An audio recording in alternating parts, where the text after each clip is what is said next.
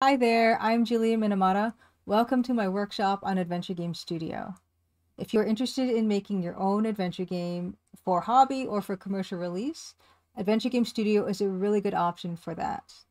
In this workshop, I'm going to be showing the basics of everything you'd need to build your own adventure game and giving you like the disadvantages and the advantages of using this particular engine and some examples of games that you can check out on your own to see what other people have built using that. And let's get started. Let's get right into it. This is my game, The Crimson Diamond, and this is, yes indeed, I am using Adventure Game Studio to build this. It is my first game that I'm developing and releasing in 2024. It's my first game ever, and I approached it from a very rookie standpoint. I am a self-taught programmer, which means that I had a lot of learning to do to get to the stage that I'm at right now in development. But Adventure Game Studio has actually been really wonderful in terms of having extensive documentation in the engine. There's a wiki for it as well. There are active forums, Adventure Game Studio forums that you can find on their site, and there's a very active Discord. This software was originally released in 1997, but it has been updated and maintained by a really passionate adventure game community since then. That's definitely one of the advantages. Also, because it's been around, there are tons of tutorials. I learned from a YouTube tutorial how to use the basics of Adventure Game Studio, and that was like a 40-part series. This is an hour-and-a-half long workshop. We're gonna move really super fast through this, but just in case, if I move a bit too fast and you find that you're missing steps, definitely you can check out other people's YouTube tutorials if that's more your speed, because that's how I learned. Hopefully you guys can come up with some valuable learning from this particular workshop, and this will be enough to get you to show you the ropes. I mentioned yeah, there are advantages. This is an open source freeware software. It doesn't have any, you don't have to license it. You don't have any type of type of consideration. Like, there's no licensing tiers if you want to release your game commercially. There are some considerations for releasing your game commercially, but there's a link to a page that will show you everything you need to think about. So don't worry about that. It's not too complicated to release games commercially in this particular engine. And if you have really specific questions, you can either address the Discord or the forums, or maybe ask one of these developers who have done just that. This is a selection of games that have been commercially released using Adventure Game Studio. There's the Excavation of Hobbs Barrow, Mage's Initiation, Lamplight City, Feria Darls, Guard Duty, Beyond the Edge of Algard, Nelly Cootalot, the Fowl Fleet, and Perfect Tides. I could recommend any of these ones to show the different types of things that are possible in this engine. That's how I was inspired initially when I started making my game, was seeing what was possible, and these are really, really wonderful examples of that. There are disadvantages to using Adventure Game Studio, and one of them is that it's because it was made in 1997 initially, and there is not a very clear path for porting your game to console like Switch or Xbox or something like that. That doesn't mean it's impossible. It just takes a little bit more work than using some other adventure game engines that are like more modernly developed. That's definitely a big disadvantage to Adventure Game Studio. And it's also because of the way that the programming is done for the engine. When you update your game and fix it with patches and stuff, the player's save games can be unplayable, I guess. Will break. You'll break your player save games, which no one likes. But I feel like I need to list those two things. Those are the two biggest disadvantages, I would say, for the engine. But for me, the advantages far outweigh the disadvantages, which is, yeah, that community and the fact that you don't have to deal with like tiers of licensing and any type of licensing really, or particularly strict end user agreements or things like that when using this software. It's also really lightweight. You don't need a top of the line computer and many gigabytes of space to run Adventure Game Studio, which is also really wonderful and makes it a lot more approachable for people who are just starting out. I have this this slide is the different templates that Adventure Game Studio comes with, and definitely one of the advantages to using a purpose-built engine for adventure games is it comes loaded up with already so many things that will make your life as an adventure game creator so much easier. These templates represent basic styles of user interface for adventure game studios, adventure games, and definitely check these games out if you want to see those interfaces in action. Beneath the Steel Sky is the BASS template there, where the interactions are done with the left and right mouse clicking. The left mouse click will execute an action, and the right mouse click is for looking. Upper right is the Sierra interface, the template, which is right click cycles through different types of actions you can perform. Left click executes those actions. If you move your mouse button up to the top of the screen, a menu bar comes down, and this is the template that we'll be using for this workshop. Bottom left is Tumbleweed, which is the Thimbleweed Park user interface, which is verbs along the bottom of the screen that you can click on and then click on an area of interest on the screen to execute a command. The Curse of Monkey Island is the bottom right corner example for the verb coin interface, which is clicking on a point of interest, which brings up this, literally in the Curse of Monkey Island, a gold coin that gives you a bunch of different actions that you could potentially perform. All these games are really wonderful games. Definitely recommend checking them out. Beneath the Steel Sky is free on GOG, which makes it absolutely perfect if you want to see what is possible with that particular interface. Yeah, let's get into it. Let's take a look at what that all means. Let's put it all together. Let's get started. Yeah, just as a note, I am recording this all in one take because I'm not a video editor. So apologies if I stumble a little bit here and there, but we're gonna get through this. We got a lot to get going. So I'm gonna change my screen over to my screen view, and we're gonna launch Adventure Game Studio 3.6. Okay. When you first launch Adventure Game Studio, you get this dialog box, and you can start a new game from here. And if you do, you get this new game wizard, which lists those templates that I mentioned before. The BASS, the Beneath the Steel Sky template. Empty game doesn't come with assets in it. Sierra Style, which is what we'll be looking at. Tumbleweed, which is the Thimbleweed Park example. And Verb Coin, which is kind of like the Curse of Monkey Island. But let's get started with that Sierra Style. We need to call it something, so we're going to call this our workshop. Our workshop. Okay. And here we go. This is an integrated development environment, which is also really helpful for beginners. Everything's kind of visually set out really nicely and organized. You can see along the right-hand side, there's the Explore Project window, which has everything, all the elements that we're going to be looking at today to build an adventure game. But first, let's launch what the template has in store for us so far for the Sierra Style template. And what we have here is, you've got a character, you've got a cursor, you've got the name of our game along the top, Our Workshop, and we have 0 points. Okay, we can left click around the screen to walk in the areas that have been designated by the program. Right clicking cycles through different abilities, like this is the examine ability. You can rub your hands up and down your clothes, interact, you can talk, try talking to yourself at least. And yeah, you move your cursor up to the top and you have this wonderful interface already prepared for you that has saving and loading, which is also wonderful if you're a beginner and you don't know how to program a save or load functions. I still don't know how to do that because Adventure Game Studio has done that for me, which is wonderfully helpful. And yeah, options here, volume, all the rest of that, all these basic default settings that you'd want in your game anyway, yeah, are already here, which is very, very, very helpful and time saving. And we have some inventory items here, another hallmark of many an adventure game. But a lot of the stuff does not have very much functionality. We can't look through any of this stuff yet.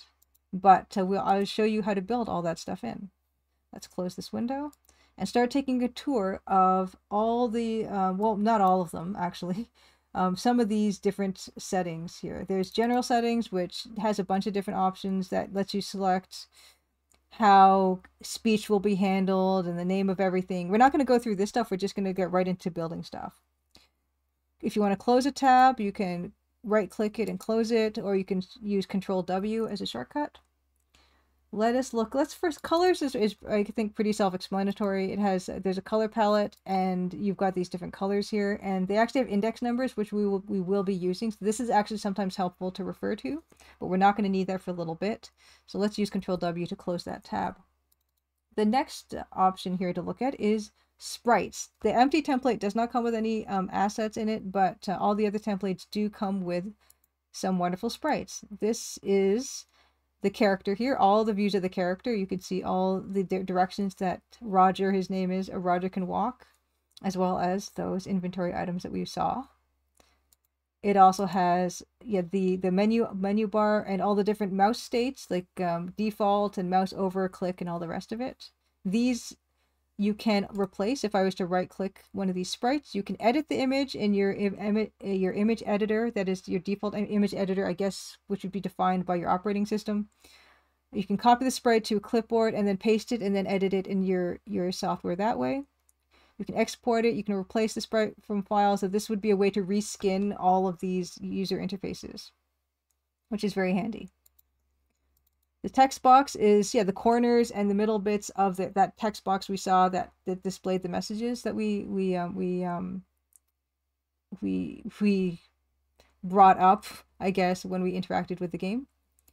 UI, other UI bits like windows and things, and the cursors, which also can be, of course, everything can be reskinned here, which is very helpful.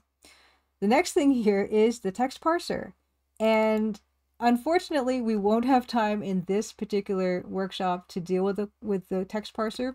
The template that we're using right now is point and click. Basically, it's mouse only. And ironically, the game I'm making is a text parser game, but we just simply do not have time to go over this stuff. Maybe in a future workshop, I can show you guys the text parser because I'm very passionate about that as a user interface. But moving on. Lip sync, lip sync is the second of 3 things that I will not be going through in this workshop. A, because we have a bit of a time limit here. B, because my own game does not have voice acting, which means I have not needed to use this part of the engine, so I could not even begin to explain it. But I'm sure there is tutorials to show this if you do want to have voice acting in your game, for instance. The GUIs is, the graphical user interfaces. This is all that stuff we have seen in the game already, the menu bars and all the rest of it. And these kind of show how these are all organized. And of course, if we click on one of these, we can see over here in the properties area, underneath the Explore project window, we can see a bunch of different properties for that first button that I clicked, which is that shoe button. We can see that it has an image, and that's designated as Sprite 2100, which when we go back to the sprites and we look for Sprite 2100, we can right click, find sprite by number. 2100 is indeed that shoe button. If we were to change that to 2101, which is what the next one is, you can see that it does change color. So we can do that here. Or we can use these 3 dots here to find a different icon that we might want to use. But we don't want to, well, I'm going to revert that back to the old one. Okay. The next thing we're going to be looking at is inventory items. And here they are. There's a bunch of different things we can look at here. This is the sprite, of course, which is defined by this sprite number here. And it's got a name. Something you might have noticed in the way things are named is this inventory item has a lowercase I associated with it first, before the name of the actual item. And in the GUIs, the GUIs have a small g. This is just a naming convention. Everything will still work if you don't name things like this, but naming them this way just makes things a lot easier to identify and organize for later. So that's just a quality of life thing to consider. But we are actually, the dialogues, there's no dialogues in this game yet, but we will be adding one. The views of the character, this is for animations. And yeah, you can see that we have the different loops here. The first one is loop down, which means as the character moves down on the screen, what they'll look like. Left, right, and the rest of it. We can actually preview that animation to get an idea of what he looks like in all those aspects, which is kind of handy. And characters, we only have one character, which is our fellow here. And you can see he's got a few things here. He's got just something that immediately jumps out is the speech color. That's the color of the dialogue that he'll say on screen. And his normal view is view 1, which happens to be this view that we were looking at together. And that is a way to define how he would look in his movement. There are other views here. This blinking view, this is more like if you have like speech portraits in your game where you have a close-up of someone's face and they're talking, what they would look like if they're blinking or speaking and things like that. Speech animation delay, all these settings. We're not going to get into those. We're just going to deal with this particular game as it is now. But yeah, you can definitely get into this stuff. But this particular style of interface doesn't really deal with that. He's got movement speed, all this stuff.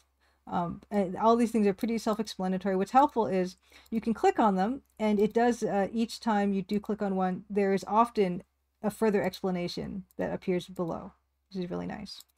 Mouse cursors, yeah, this is also something that's also pretty self-explanatory, I think, where we've defined what the mouse cursor is with the particular sprite that we saw in the sprite tab here. We're not going to have to deal with those. I'm just closing some of these tabs to keep things a bit neater. Fonts is something, this game, the template comes with 3 fonts. This normal font, speech font, and speech outline font.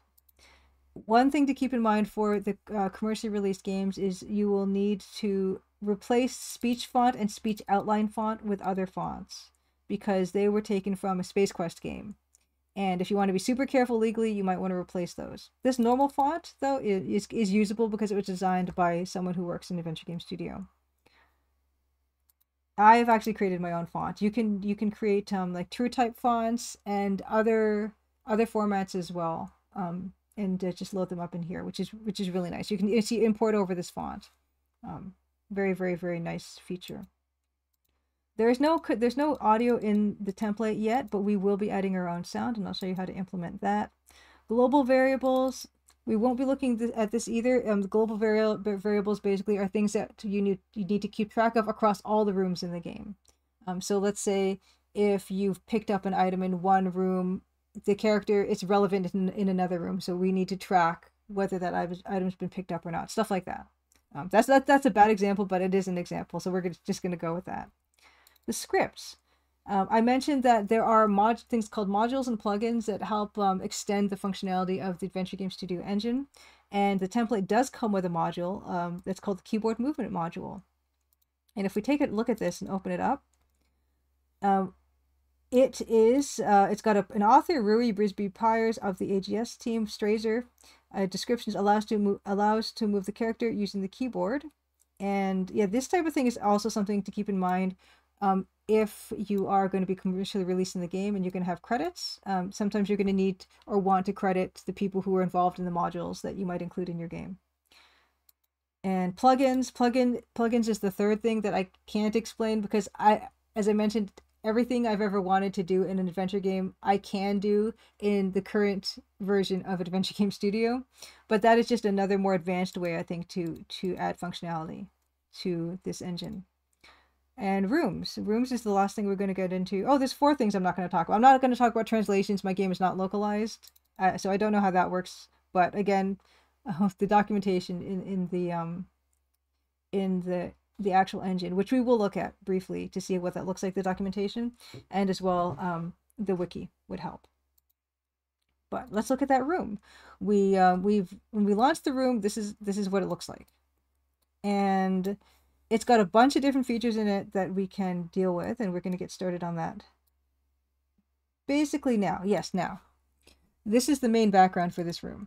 You can see I can import other backgrounds. I believe you can import up to 4 backgrounds, and this is a really nice way to have an animated background. The template does not come with any other backgrounds, but I've actually taken it upon myself to create another background to show you what the animation looks like. And if we've got a little dialogue here about if you import extra backgrounds into this room, it's used for switching backgrounds or creating a full-size background animation. And yes, this is what I want to do. And I have, oh, our workshop documents. Okay.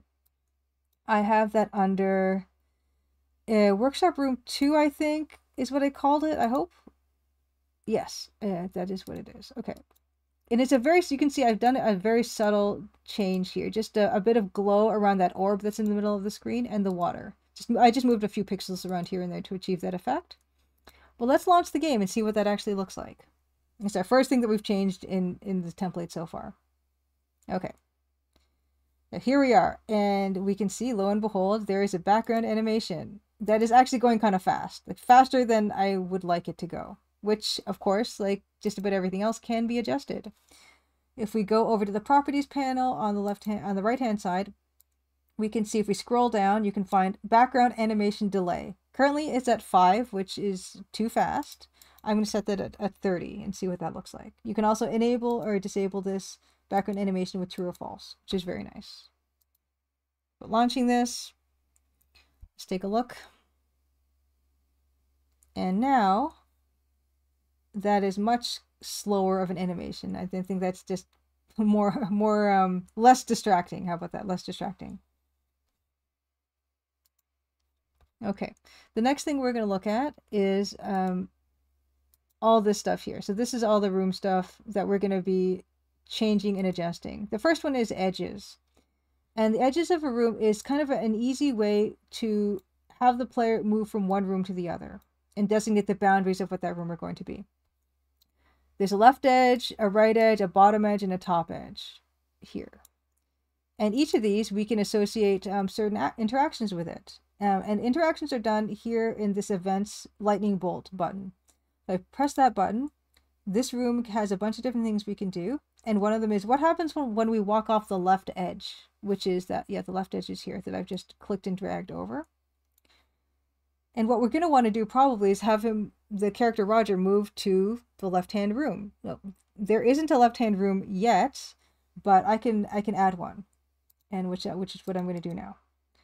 Let us create a new room, blank room, room number 2. In the properties area of the properties pane, we can give it a description, so we can call this workshop room. Or you can even spell it right if you want. Okay.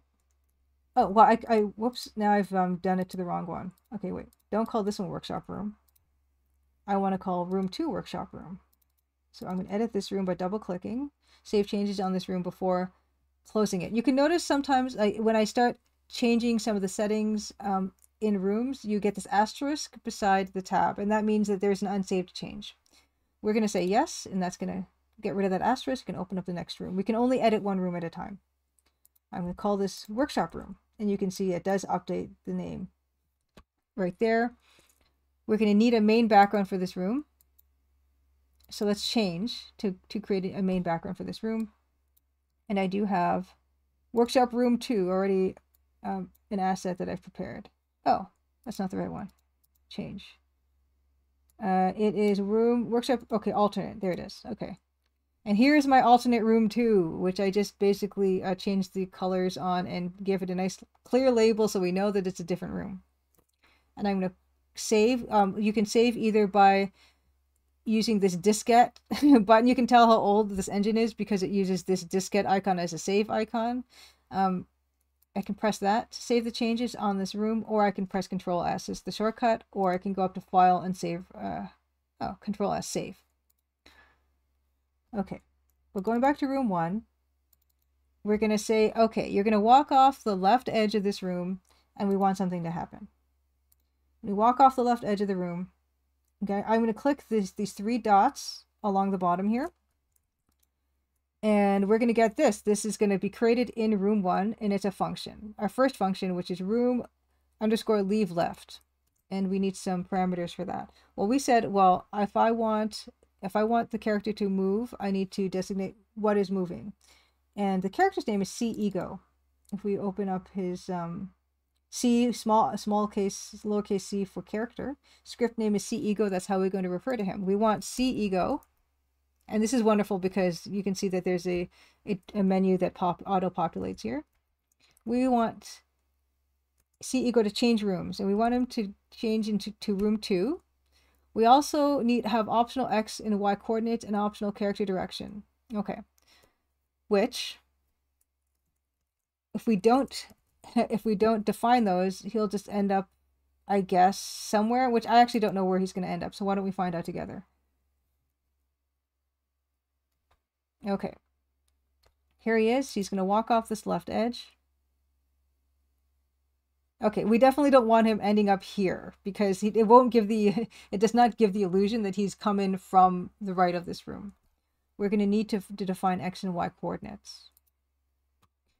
And for this room, because our rooms are basically the same room, we don't have to open up that other room to check what the coordinates might be, but that's just a bit of a, a shortcut that no one else is going to be able to use, so that's not particularly useful, but it's a time saver. As I move this mouse cursor around in this room, you can see that the mouse coordinates are changing and updating to show me what the X value and the Y value is of the mouse's position.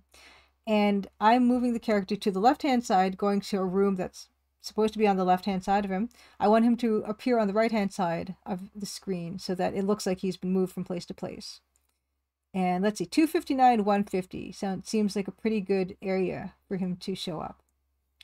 I'm going to go to room 1 script, and I want the X to be 259, the Y to be 150. And I can also define which direction he'll be facing. He is kind of already facing the correct direction, but let's just, for just the sake of an example, give a different direction. Say, okay, I want him to face down, which is toward us. Let's see what that looks like.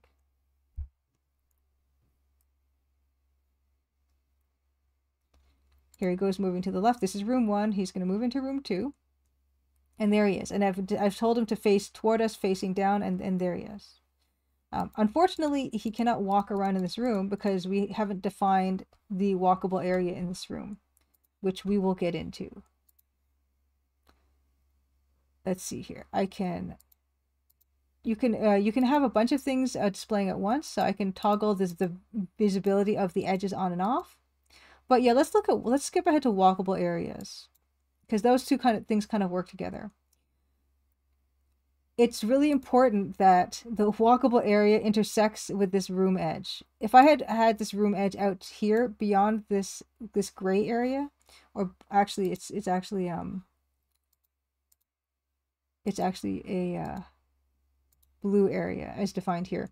But yeah, if these two don't interact, then Roger cannot hit that edge of the room and then trigger the changing a room event. That's something that is important when you're troubleshooting your game. If something's not working properly, it's stuff like this is really important to check. But we did indeed do that for this room.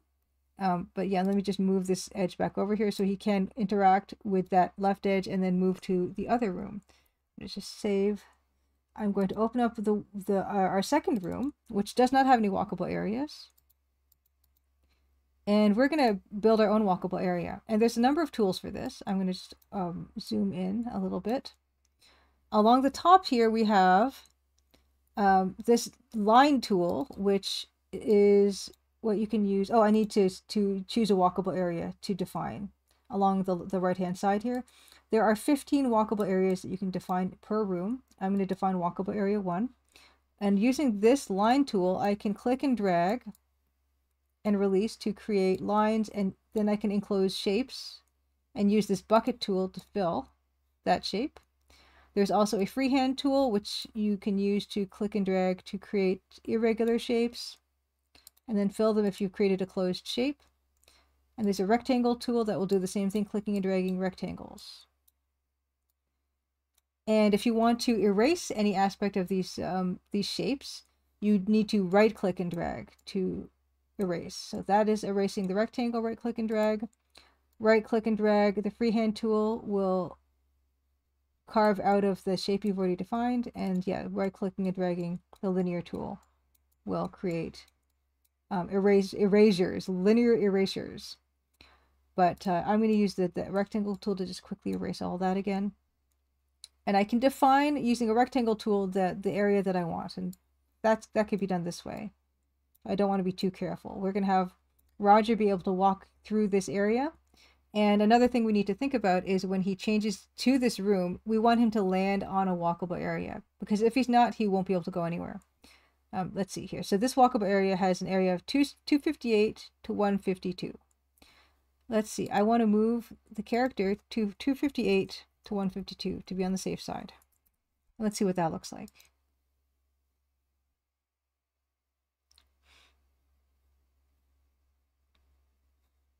Here he is. We walk him over to the left.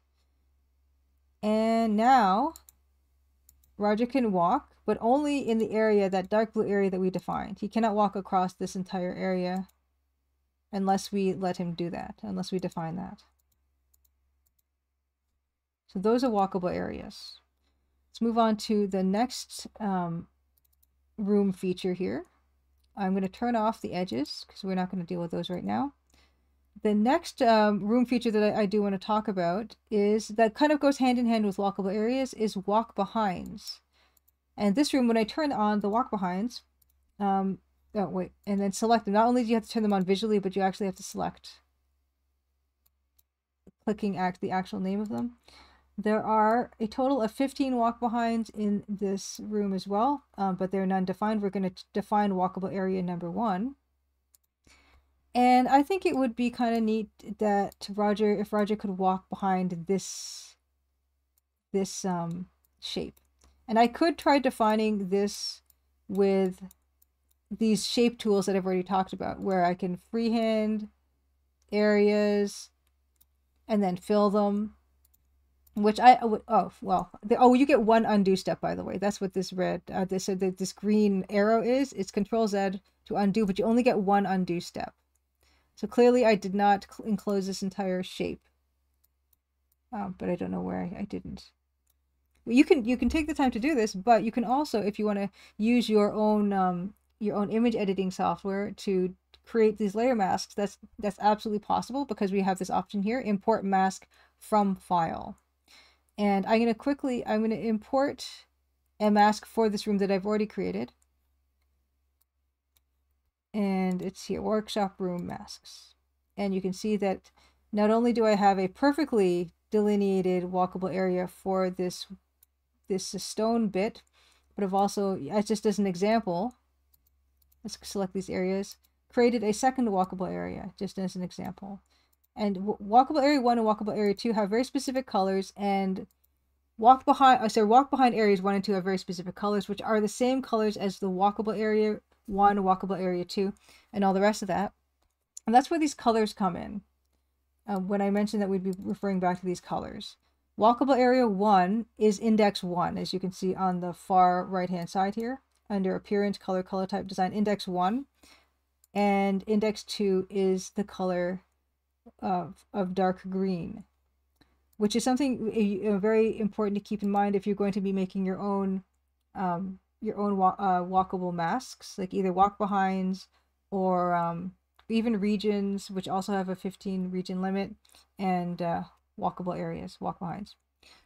When you want to create your own mask that you can then import, you're going to need to create, this is a 320 by 200 document, so you're going to want to create one of those, and then have the background color that won't be detected black, which is this color, the first color here, which is index 0. And you can see here the color is listed in RGB values, red, green, blue values.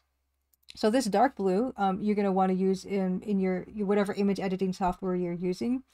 0 red, 0 green, and 168 blue. And for the black, you're going to want 0, 0, 0.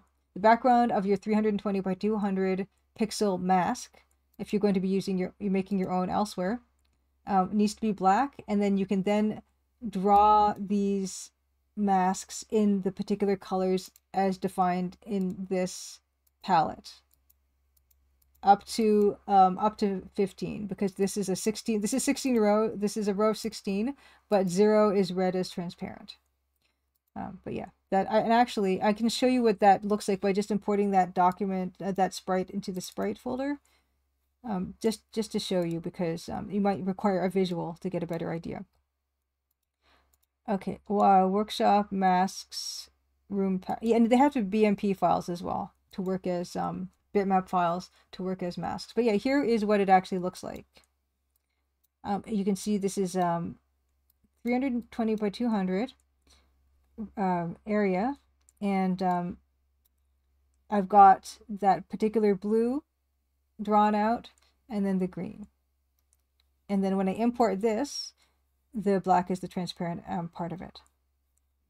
Just to show that as an example. And of course, when you actually do the layer mask, you would be, you wouldn't just be doing that from eye. You would actually be taking the main background of this room, exporting it into your image file, into your image editing software, and then, you know, doing a transparent layer and painting on top of a new layer, and then filling that background with black.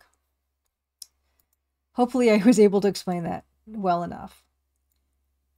But yeah, let us move on to characters. The character of Roger does start in a very specific area of the screen.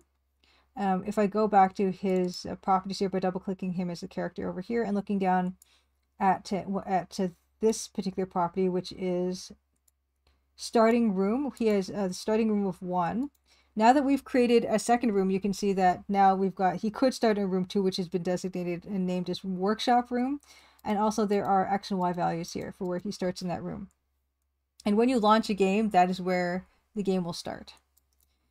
If I was to take Roger and move him around, and then go back to that character tab, these coordinates have now changed to move him to be where I just moved him in the room. And you can also go back and change the coordinates here, and then have him, he has shifted back. So either place you can change that property and then have that update in the other place. That's for the characters. We only have one character, but we will be creating a new character. Which, yeah, why don't we can do that now, because I mentioned we needed to create a new character so he has someone to talk to. I can show the dialogue option in Adventure Game Studio. I'm going to go over to the right-hand side here. I'm going to right-click the word characters, and I'm going to create a new character. The new character, it looks a lot like the old character, which we don't want. That would be much too confusing. I'm going to change, I need to change the view of this character to make it reflected here. In order to do that, I need to have a new view. But in order to have a new view, I'm going to need to have a new sprite for this new view. So let's go back to sprites. And let's go to defaults. And I'm going to import a new character sprite that I have laboriously prepared, which is this. Which is just a inverted version of Roger. There are some options here for importing a sprite. You can import an alpha channel, which means transparency, if available, which I'm not really using transparency here, so that's not something I need to consider. You can remap the character to your current color palette in an 8-bit image only, which I don't think is really relevant here either, because I don't think this is an 8-bit game, but I could be wrong. We don't need any of that stuff, but it's fine if we leave this on too. That won't really affect anything. Transparent color. Now this is going to be important because we probably don't want this rectangle around the character. But let's see, if we leave him as is and click import, we can see that yes, indeed there is that he has got this green rectangle around him. If we were to create a new view for this new character. I'm not really gonna name it anything. I'm gonna create a new loop, and you can create a new frame, and when you click on the frame, you can designate what image that frame will be. And for me, it's gonna be our new guy here. Okay, great. And then I'm going to add him to this area here. So I'm going to double click. Oh, you know what? I should give him a name. I'm gonna call him not Roger. And he's going to have a starting room. If he doesn't have a starting room, then he's not going to show up anywhere. But I'm going to designate his starting room as room 1. And then I'm also going to change his speech color, because we don't really want, for clarity's sake, we don't want his speech color to be the same color as Roger's speech color. I'm going to choose this nice cyan color, which is index color 11. Let us change that to 11, which, as you can see, has already updated to that beautiful cyan color. If I go back to this room, oh, and I forgot to change his view, never mind. One more thing. Step is I need to change his normal view to view 2, which is our not Roger view. So let's use this view. And if we go to room 1, we can see here is not Roger, and we can set him down over here on the walkable area. If we were to launch this, you will see that, yeah, it's not, we don't really want that rectangle around not Roger. What we can do is we can go back to our sprite. We can right click that sprite and we can replace that sprite from file, which means we can just pick the same one. And then we can use one of these options, which is transparent color can be top left, top right, bottom right, or palette index 0. Well, we want the green to be gone, and luckily for us, all the corners have that green color. We can pick any of these corners. Let's go with top left. If we import, he's got now a hot pink background, but the thing about Adventure Game Studio is the hot pink background here is going to show as transparent here. It's going to be invisible. And when we start that game, he will now look kind of better and sitting in that scene like that. Let's take a look at how we could possibly talk to him, because if we were to start this up now, there will be no interaction because we certainly have not programmed any interaction. So clicking on him will do nothing. Oh, it says here new character too. We can change that. Let's change that really quickly. Going back to see Roger, his real name, we can say not Roger. Okay. We're going to need to add an interaction to him. And what we can do is we can add an event. And if we were going to talk to character, we can talk to character here. If I click on those three dots, we can see in the global script, we get this new function called see not Roger _ talk, which means that if these characters were to meet up in a different room and our character was to talk to not Roger, then this interaction would still work, which is really important. It's not just to do with this room. This goes for any room that these two characters find themselves in. Okay, well, we need to talk. We need a dialogue. We're going to start a new dialogue here by right-clicking the dialogue and creating a new dialogue. And here we go. Here's the start, the dialogue entry point. We can have our character, who is actually called in the scripts ego, see ego, : this is the convention for writing scripts. We can say hello. And then we can have see not Roger reply with hiya. Let's see what that looks like.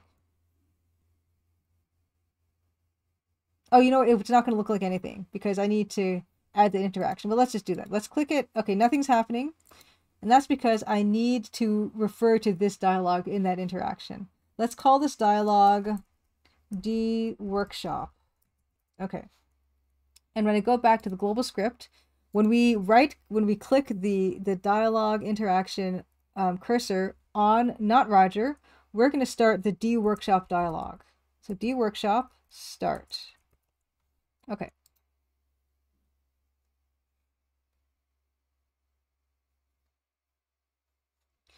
We can choose that up from up here, or we can cycle through with the right-hand mouse button. Hello, our character says, and hiya is what not Roger says. We can do that again. You can see the dialogue colors are accurately reflected in the settings that we've done. We've selected. But that's not really a dialogue. We want to create some dialogue options and things that they can say. We're going to create a new option. And let's say one of our options would be, what are you doing here? If that's in there, then you can see how the option we now have this one that is populated, and we can say, no, not Roger can reply to that as I'm helping with this workshop. Okay, there are some options here. There's a show and there's a say along that go alongside with, and they're both default as being checked off. The option text, what are you doing here? If I keep this checked, then we will see our character, Roger, say this line. And then C Not Roger will say, I am helping with this workshop. If we don't have this selected, then he won't, sorry, he won't say the line, but it will display on the screen. So let's see what that looks like. I'll actually show both really quickly.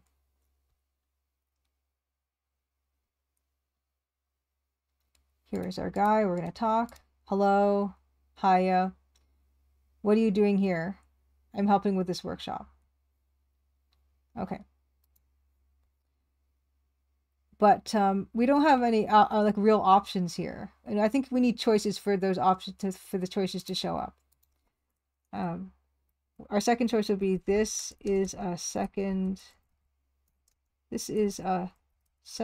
choice. Let's see what that looks like.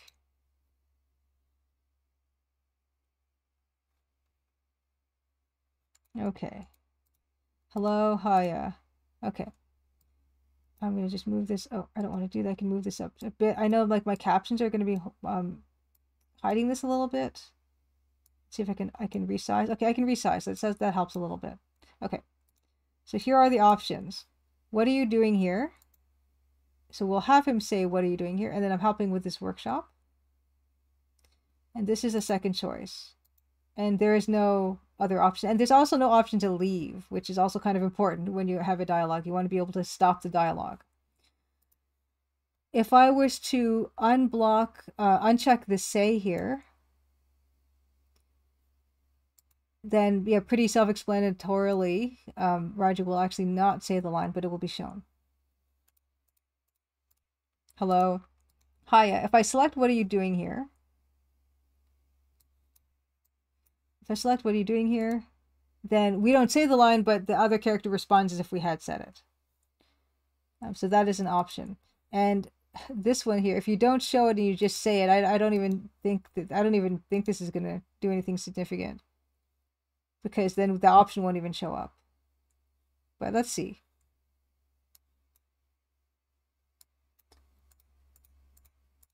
Hello, hiya. This is a second choice. So that it just completely bypasses that dialogue choice. Okay. And now, yeah, we're going to want to stop the conversation, which is kind of important. Which we can do by, instead of making this line say return, this line of code, we can have it say stop.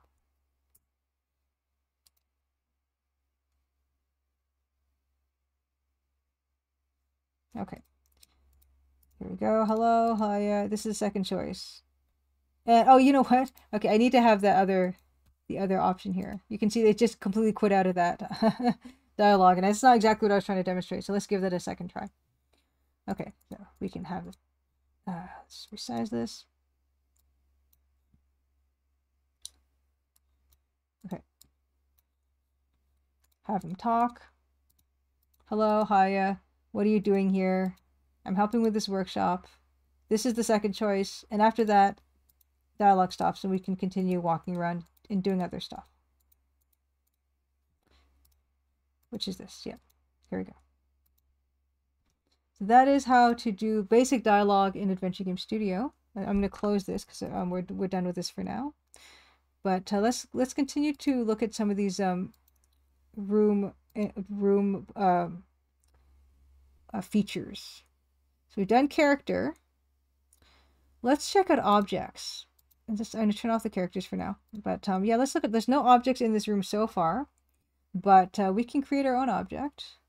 Oh, you know what I forgot to do? Oh my gosh. This is what I mean about one take only. I forgot to actually demonstrate the walk behind. So let's go back to the walk behinds. I'm so sorry. Yeah, this walk behind. We're going to want to show the character walking behind this walk behind after all. And in order to do that, we're going to allow the character to actually walk behind that area.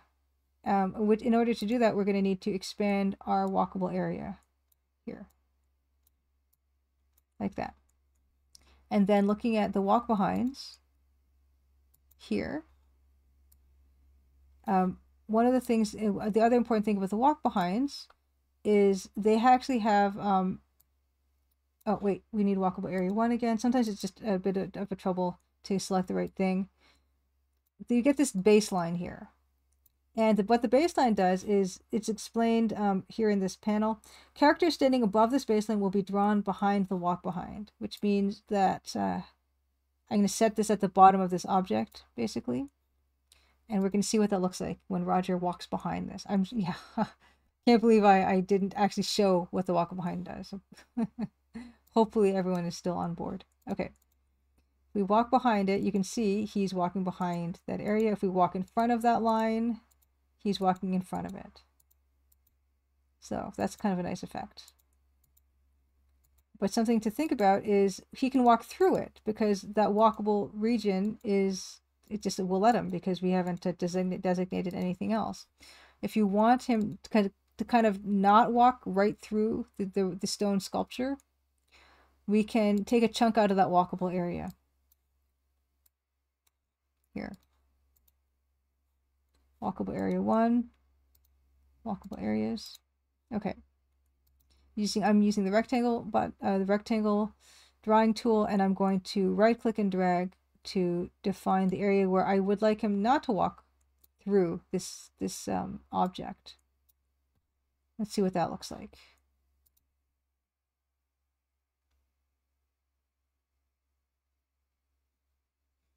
Okay.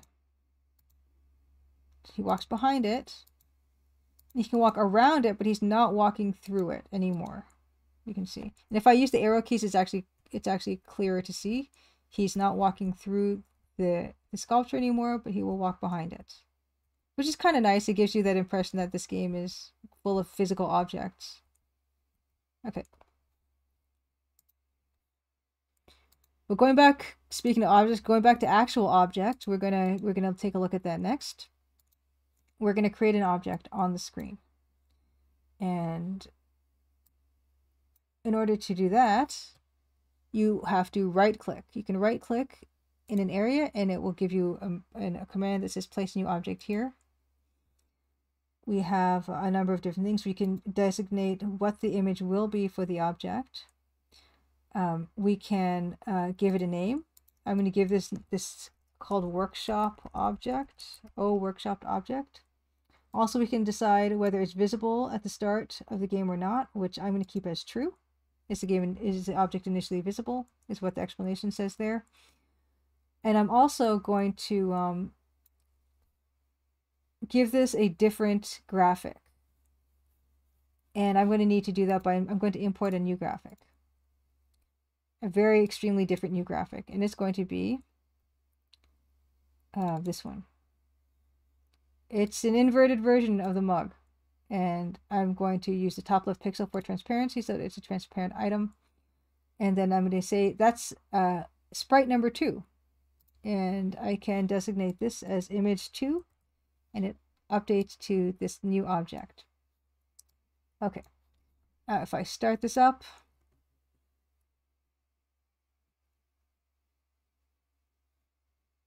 there it is. There's no interactions associated with it, but we can easily do those. If I click on the events, the lightning button again, if we look at that object, this time you'll notice that the function is being created in this room because that object is specific to this room.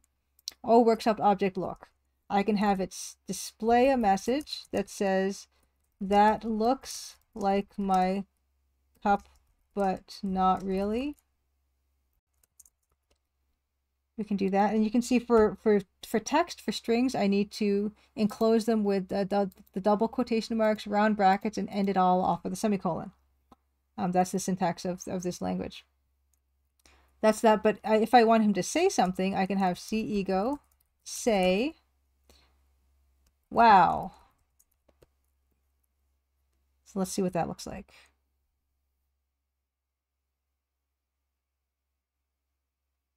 Okay. That looks like my cup, but not really. And then he can say, wow. Those are the 2 types of display text. Okay, but let's say we want to pick up that object and add it to our inventory. Inventory objects and objects are different, but there's an illusion that they're the same thing. So hopefully that's not going to be confusing when I start explaining this. But let's say we're going to add an interaction to this object, which is this interact object, which is what this template uses for pickup.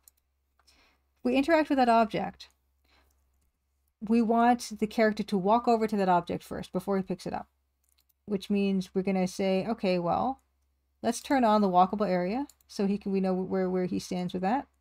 We can walk him over here. So that's about 80 by 144. We're going to want C-ego to walk. And there's some parameters that we need to set here. We're going to do 80 to, what did I say, 164? 144, sorry, 146.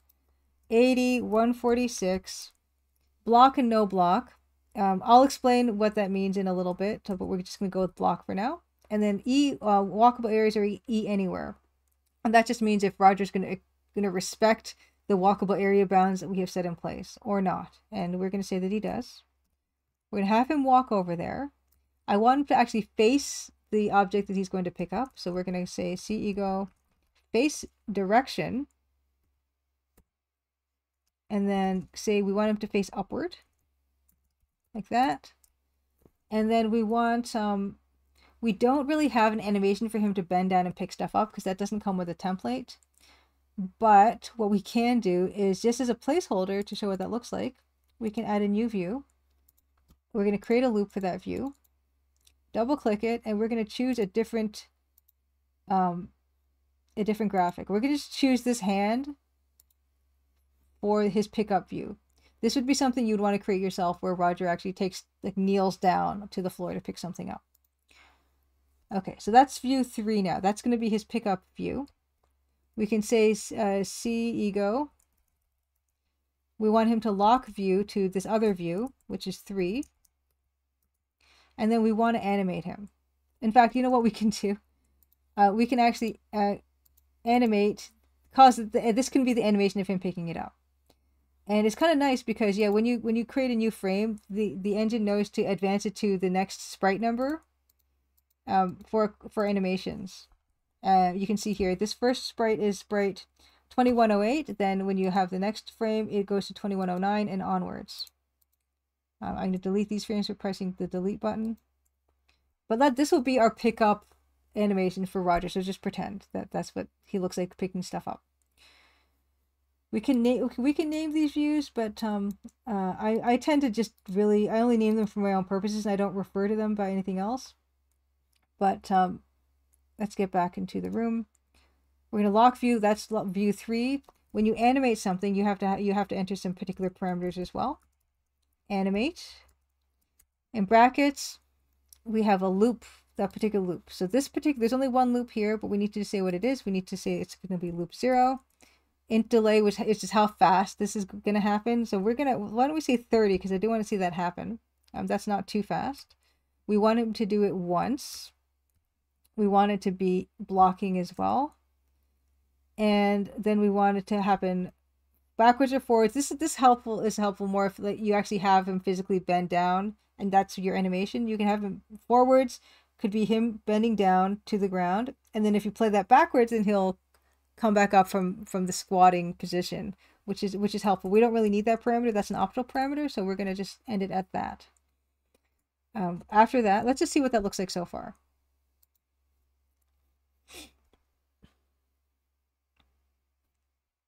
Okay, we know what, if we look at it, that happens. Wow, if we try to pick it up, he walks toward it, he faces it, and then that happens. That's the animation of him picking it up. But he stays locked as this image, unfortunately, which is not what we want at all. So what we're going to need to do is we're going to have to unlock him from that animation view, which the command being C-ego unlock, which just means we're going to revert him to his normal view, release him from the specified special view. Something else we're going to want to do is, if he's indeed picked up the item from the ground, we're going to want that to not be visible anymore, which means we want O workshop object, or O work, what did I call it? I don't remember. Let's go back to objects. O workshop object. That's what it's called. O workshop object. Okay. We're going to want O workshop object visibility to equal false. We're going to want it to be invisible. We're going to also have a description that says display you pick up the other mug. Okay. So let's see what that looks like.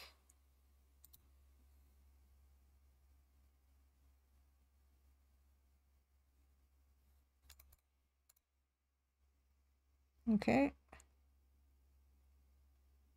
You pick up the other mug. And now the mug is no longer there. Oh. Yeah. So there it's gone. It's gone. But we had him facing this direction before, and just for continuity's sake, I'm going to have him face that way after his view has been unlocked too. We've had him pick up that other mug, but it's not in our inventory because we have to create an inventory item to add to our inventory. Right-clicking the inventory items line here, I've created a new inventory item. I'm going to call this inventory item other mug. I'm going to use, for image, I'm going to use our other mug. An inventory in the inventory window as well. We need to define that image as well, which I'm going to use the same one there. And its description, you can call this, you can name it other mug here as well as just a description. And we don't want the character to start with this item because we want him to have to acquire it. And in order to add an item to your inventory, it's the command add inventory, and it's called other mug. There. So let's try that.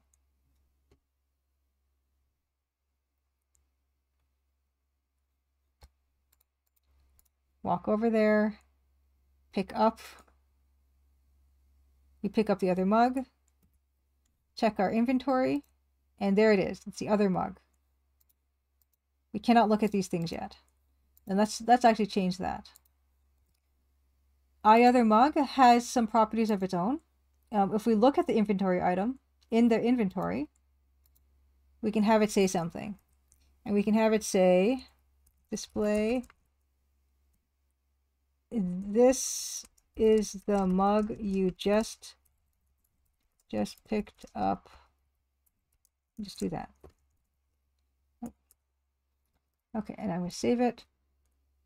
Not only that, but I do want there to be a signal to the player that they've done something positive in the game. And one of the ways to do that is with giving a score, because we saw along the top of the game there is a score. We can give a score. Give score is a function that's baked into the Adventure Game Studio engine. I want to give us 5 points for getting that, which is kind of awesome. So let's try that.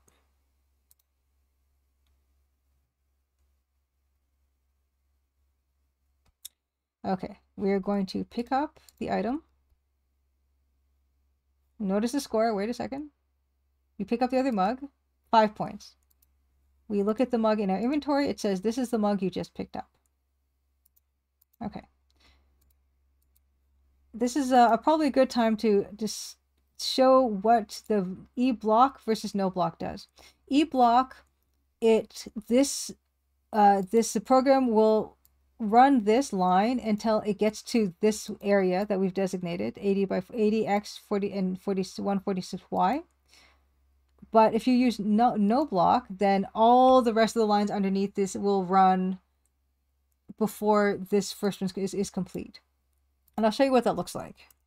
We just change that to no block.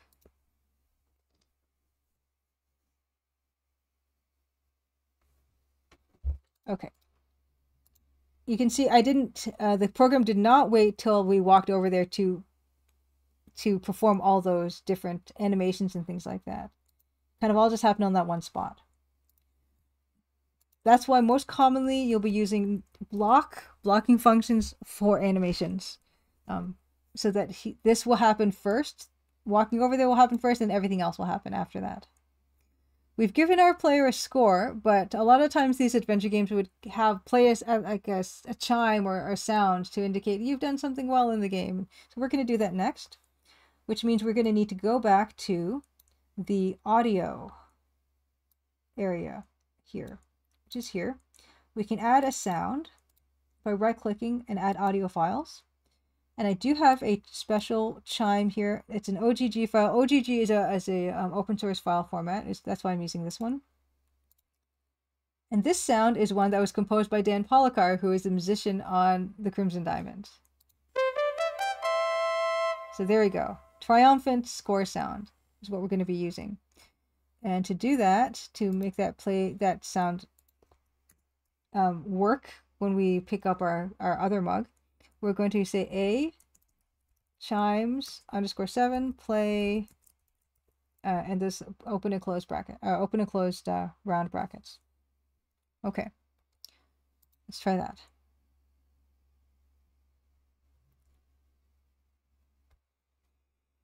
Picking this up, moving toward there. That's the block function again. Here he goes, animating him walking. You pick up the other mug. Ta-da! There it is in our inventory. Wonderful. Okay. Another thing to do with inventory items in these games is interacting with them on other items of interest here. So why don't we handle that next? Going back to the inventory item other mug, what we can do is, okay, interact inventory item. Oh, you know what? Okay, first we're going to need to, if we want to interact with the glowing orb that's in this scene, we're going to need to deal with another room specific property that we haven't dealt with yet, which is hotspots. So let's do that next. Okay, hotspots. There is one hotspot designated here, hotspot 1, which is H glowing orb, which is, yes, this glowing orb here. There's no actions that are associated with it, but we can create something. We can create an event for that hotspot. We can say use inventory on this hotspot. We're going to want to use the key for whatever reason on this hotspot, just as an example. Okay. And here is the using inventory on the glowing orb. We're going to want to check to see if the player is using the key or any other inventory item. That means we're going to need to use cego active inventory. And actually, this is probably a good time to check out the help here. I was mentioning right from the top that this is very well documented help areas in Adventure Game Studio. We're going to look at that. We're going to search for active inventory. Sometimes you need just a reminder of how the syntax works and everything, but here it is, character.active inventory. We could also have found this by going here, character in the index, active inventory. Double click. If you double click that, it's going to take you there. And the syntax for it is gets or sets the inventory, the active inventory, the current inventory, active inventory item. And here's the example. This will make the active inventory item the key, but that's not necessarily what we want. We want the interaction to be checking to see if the character has that key. But this is pretty close to what we want. So I'm actually going to, you can copy and paste these lines of code directly from the help. Okay, I'm going to want if cego's active inventory is the key, and the syntax for this is double =, for checking if something is indeed the case. In this case, if it is the key active, we're going to display on the screen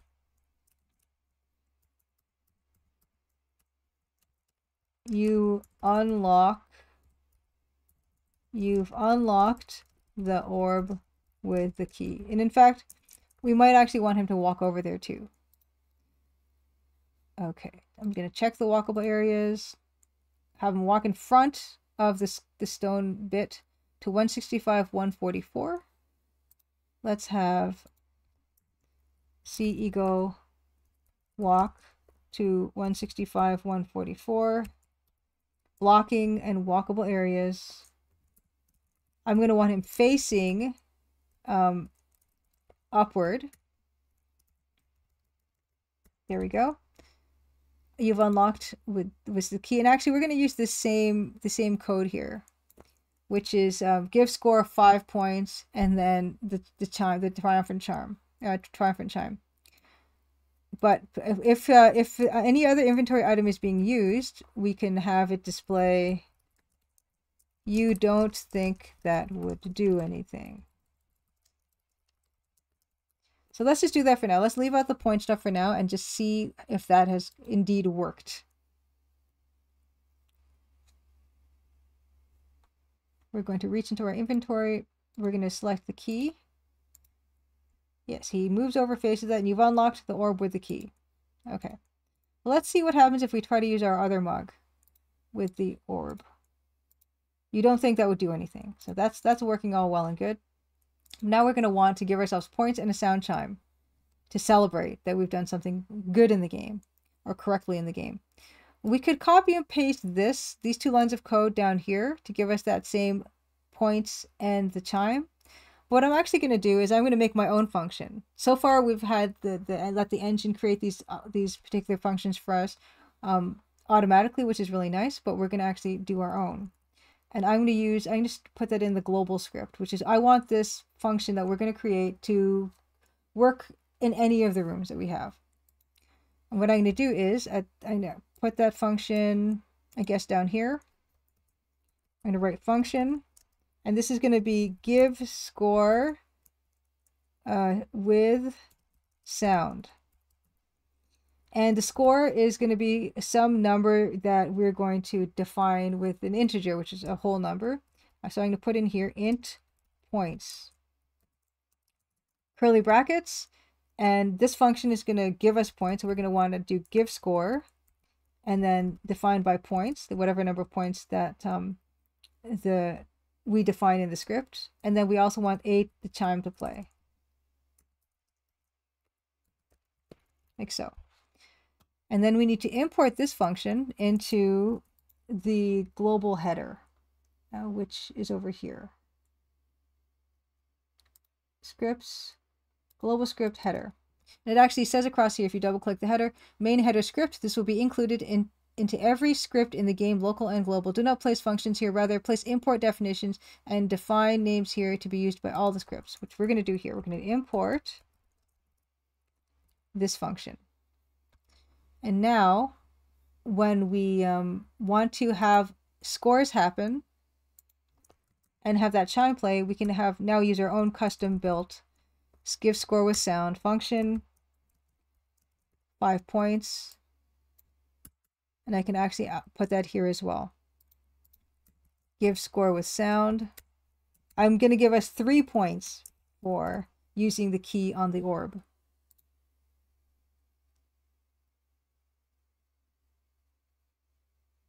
Okay. Using the key on the orb.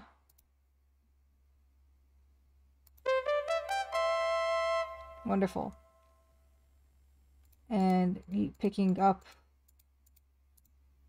the other mug will also do something.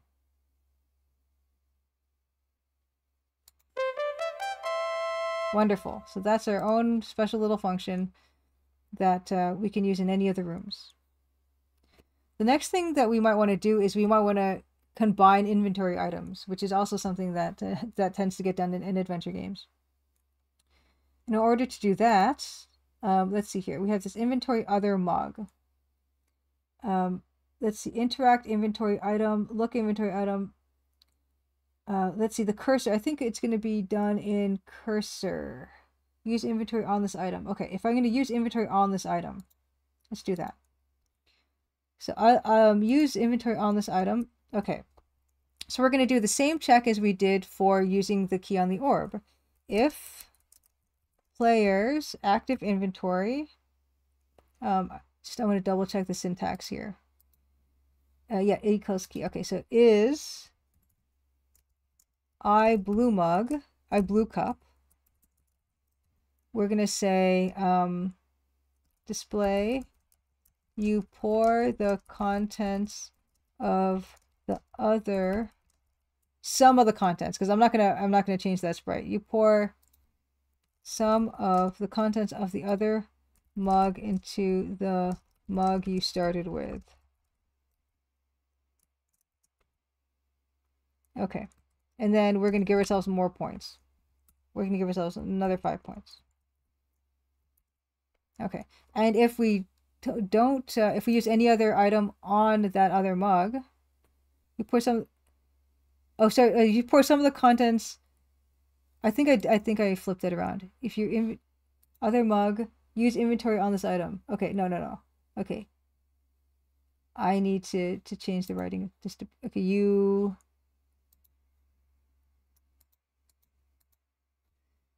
pour some of the contents of the mug you started with into the other mug. Okay. Into the other mug. And if you try to use, for instance, the key on the mug, it will say display that didn't do anything. Okay, let's try that.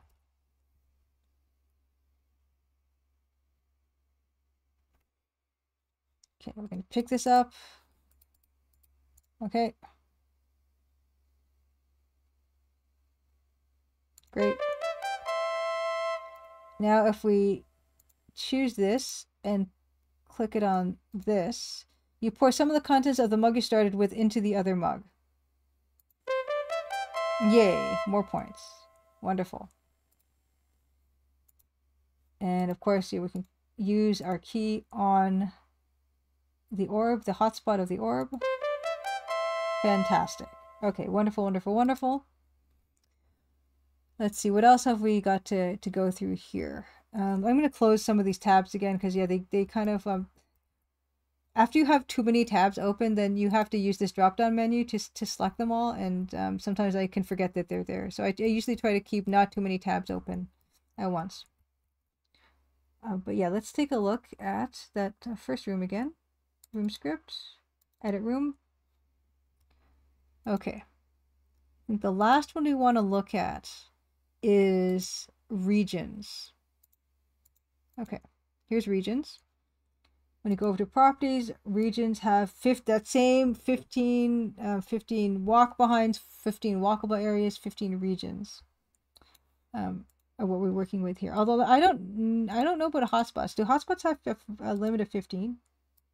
No, you're allowed to have 49 hotspots, which it's kind of funny that that one alone is the one that you get more of. But let's look at regions. There are a number of things you can do with regions. One of them, that the easiest way to show what a region is, or what it could be, is, let's get region 1. We have light levels, which is kind of fun, especially with this particular room. Is let's create a region, and let's create a region where we're going to have the character being lit by the glowing orb. The default light level is 100. Normal is normal. Let's have the brighter 200. Let's tint the color as well, and we can use this. We can like maybe do a red tint or something and see what that looks like here.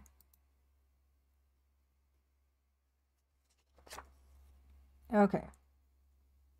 Okay. If we walk in this region, look at that. We get the character gets tinted. We will leave the region. Character goes back to normal, which I think is kind of fun. There we go. So that's a real easy way to use regions. But I'm looking at the time, and I think we actually have a bit of extra time to actually look at other ways to use regions. And I I had a note for this, but I don't see it with me at the moment, but I'm going to give this a shot. Okay. We look at regions in the help. Region. Okay. Okay. This one here. This is the key here. And I use this quite a bit in my own game. You can have there's this line of code here to say to check if the player is currently standing on a region, which can be very handy. I'm going to copy and paste this, and I'm going to use it for my own purposes. So there's this region here, and we've defined it, but let's say we want it to affect actual gameplay. And one of the examples that we have for using something on the orb is using the key on the orb here. So let's say we wanted to make the character need to be near the orb before they could even attempt to do anything with it. I'm going to copy and paste that line again. Index, okay. Region enabled. Okay, this one. Okay, so this one here. I'm going to say if region get at room XY, player X and player Y, so checking where the player is in region 1, this will all happen. Okay, I'm just going to indent because I like indenting. If player is standing on this region, the interaction will actually take place. But if they're not, else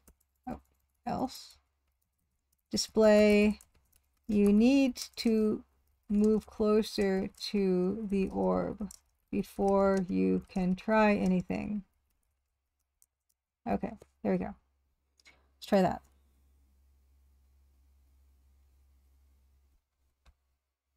Here we are, away from the orb. I'm going to try to use the key on the orb. You need to move closer to the orb before you can try anything. Okay, I'm going to move into the region of the orb. There in the glowing light. And now I'm going to use that key. You've unlocked the orb with the key. There we go. Wonderful. And I actually think that that is all the basic stuff I wanted to show. All the things that most adventure games would have in them. Inventory items, using the inventory item in a room, combining or using inventory items together, the dialogue, and all the rest of it.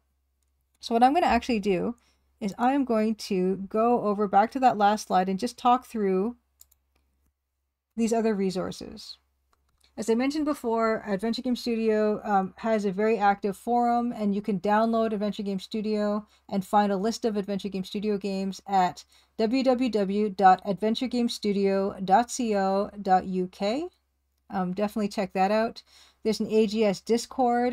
There's a Discord invite. That's discord.gg/y big Y small b small z big Z 86C. Which this is probably, the link is probably also on the website as well. The AGS tutorial that I used was by Densming, DENSMING, and that is something that's on YouTube, and it's still on YouTube as of the time that I'm recording this, so hopefully it still stays around. If you want to know more about this very start of Adventure Game Studio and the community and some of the community events that have been put on, that was a wonderful talk given by Edmundo Ruiz Ghanem for Narrowscope 2023, which you can find on YouTube if you put those search terms into YouTube.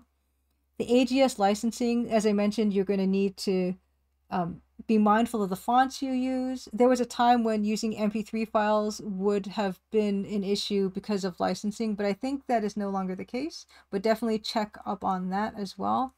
And some other things about crediting people, like I said, about crediting people who created the modules or plugins that you might use and all the rest of it. You can find that on adventuregamestudio.co.uk/site/AGS/legal. And of course, there are the commercially released AGS games that I did list. Let's just go back to that graphic again. The Excavation of Hobbs Barrow, Mage's Initiation, Lamplight City, Fairy O'Darrell's, Unavowed, Guard Duty, Beyond the Edge of Owlsguard, Nelly Cootalot, The Fowl Fleet, and Perfect Tides. There is a particular adventure game event that happens in London every year called Adventure X. That's something I would definitely recommend if you're interested in adventure games in general. And if you do eventually, it happens in usually the first week of November in London somewhere.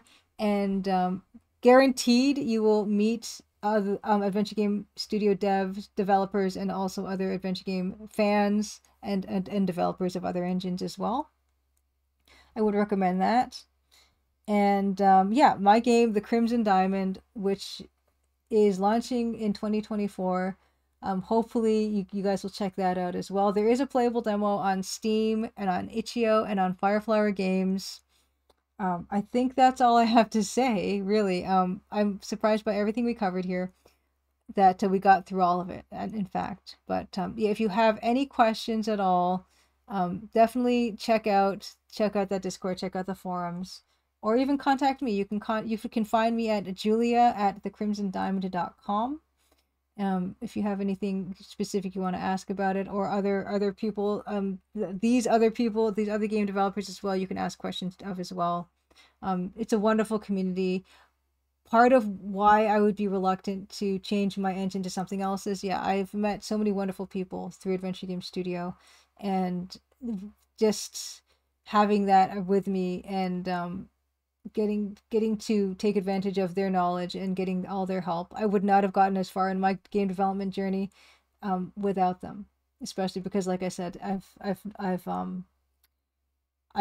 been self-taught.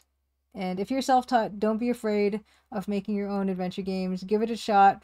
Start with something small, which is, I guess that's another good piece of advice I can leave you with. Start small. Do something with it. See what you think, and yeah, share and let me know if you do find this workshop helpful, and if you do manage to build something. I guess my last piece of advice is, don't be afraid to not finish something, especially if it's a hobby or anything. Just the process of learning it is going to be a reward in itself. And don't be afraid of it not coming out exactly what you think it's going to turn out. And don't be afraid of making your own art, things like that. I actually have a game art panel that I talk about that as well. But don't let anything stop you. If this is something you want to do, learning while doing is the best way to do it. And Adventure Game Studio can be the way for you to try that as well. So creating is a reward in and of itself. Good luck with it. Please let me know if you found this helpful, and see you. I don't know. hopefully see you around. You know what, actually, one more thing. I stream on Tuesdays on Twitch at 8 p.m. Eastern, most Tuesdays. And if you want to catch me there, you can catch me there as well. So I guess that's what I'm going to leave you with. Thank you so much again for listening to this. Okay.